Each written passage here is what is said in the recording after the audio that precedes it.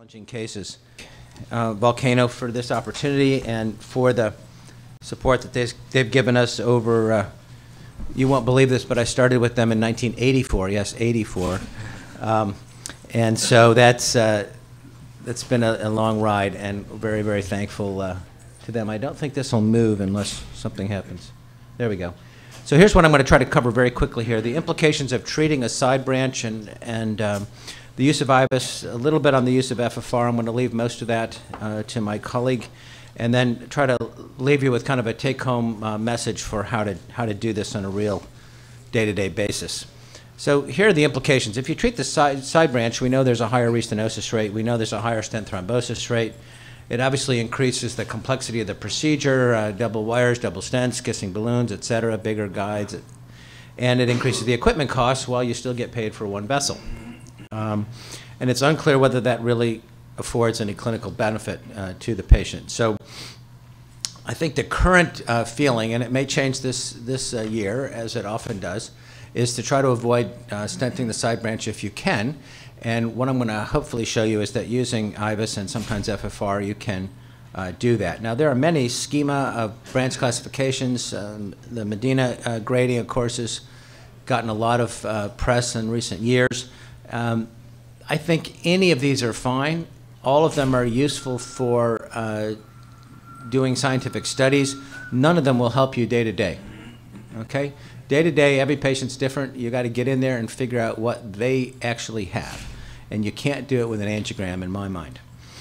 So we know that there's diffuse unrecognized disease by IVUS. Everybody here, I'm sure, has done IVUS, and you know that. So there's disease everywhere that we don't see by angiogram, and it becomes important in our planning of these kinds of complex cases. This is, I think, a very nice little paper showing the different classifications of side branches based on IVUS. The one on your far left, labeled number 1, shows the side branches not involved. The one in the middle with sort of focal disease in the side branch, and the one on the far right showing diffuse disease in the side branch. And it turns out that these classifications, here's an example of one where there is no disease in the side branch, and after the main branch stenting, the side branch stays open. Here's another example where there's a lot of diffuse disease in the side branch, and after main branch stenting, the side branch becomes occluded. And what these folks found is that in the cases of group 1 where the side branch was not involved by IVUS, they very infrequently had any problem, but in the cases where the side branch was involved by IVUS, there was a fairly high rate of occlusion after stenting of the main branch. And it turns out if you had a diffuse pattern, every one of those branches occluded. So let me show you an example. Here's a guy with a mid-LED lesion. Now some of you may question, well, that doesn't look that bad. And he had a right coronary stented as part of a STEMI. And in fact, at that time, the FFR in that LED was 0.72. And so he was now being brought back for an elective intervention to that mid-LED. Again, shows the importance of FFR. Watch here, that's the side branch there at 7 o'clock that just came by. And if I can get this mouse to work. There we go. Let me just scroll back to that. I want you to see that. So here's the side branch right there, and it's wide open. There's really no disease in there. Okay, so that is this kind of pattern over here. There it is, the picture. And in fact, when we did that intervention, just stented across the main branch, you see the side branch stays widely open. And you go, well, yeah, but look at that, it's a little bit narrowed. And this is where the FFR helps you, and I don't want to get too much into FFR, but the FFR in that side branch is 0.86, and we leave it alone. Okay? So they'll often look kind of funky, but as my colleague will share with you, they rarely need something done. And then here is a movie that doesn't play, and here's a movie with color that does play, and you can see with the ChromaFlow, you get a very nice view of that side branch with plenty of flow going into it. Nice stent apposition and expansion. Here's a case that I have found very instructive, and I hope that it doesn't seem too crazy to you.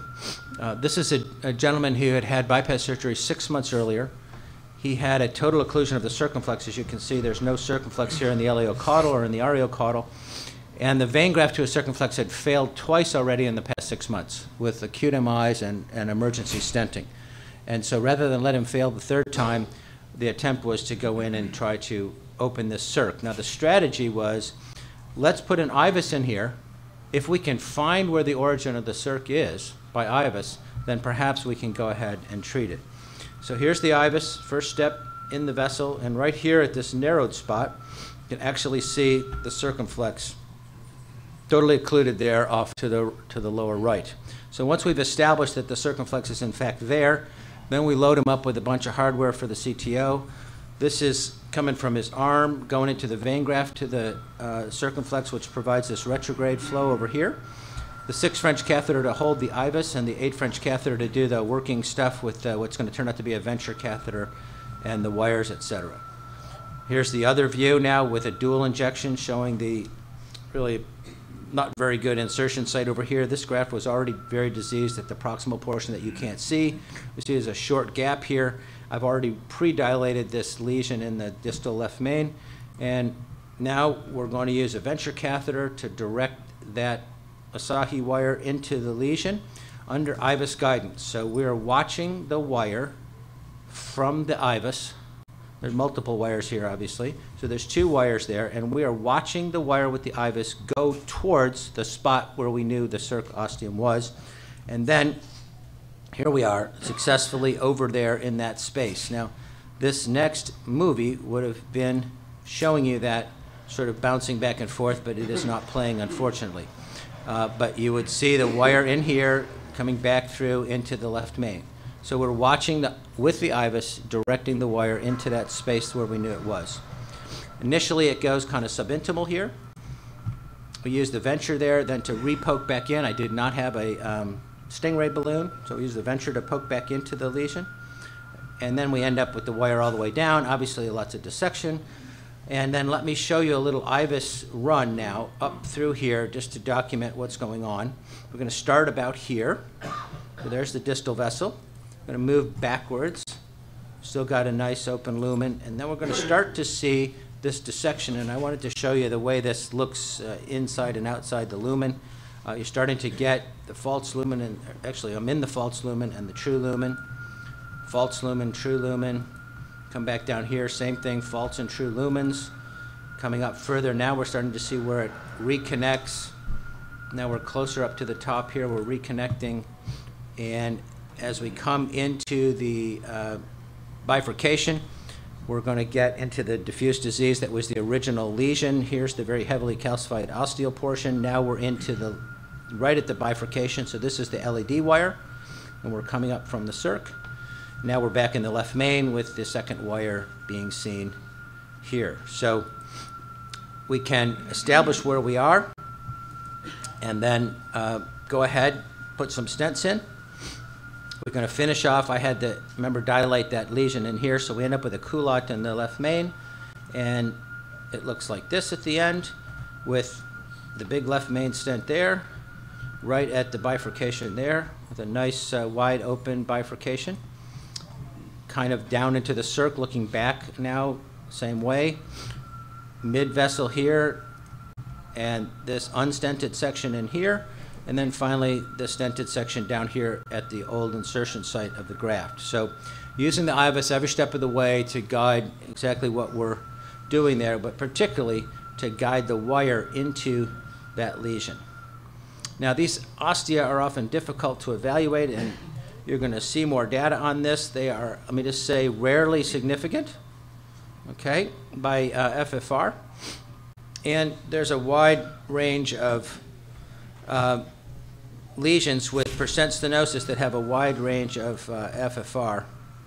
And the angiogram is really not a good way to tell. So here is a tight lesion now in the circumflex. And we're going to do IVUS on that.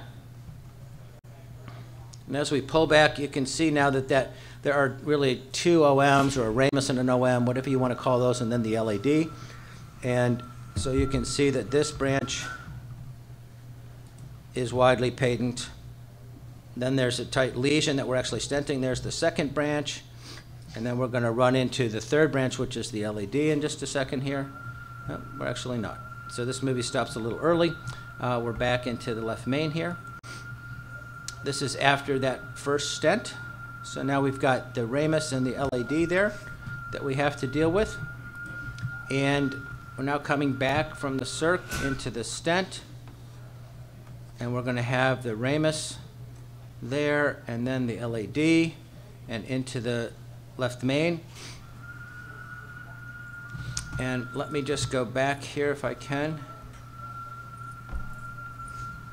Show you the angiogram. I think everyone would be a little bit worried that the ostiums, particularly this ramus, looks a little bit tight. The LED FFR was low. I was less worried about the LED, but there it is, it's low.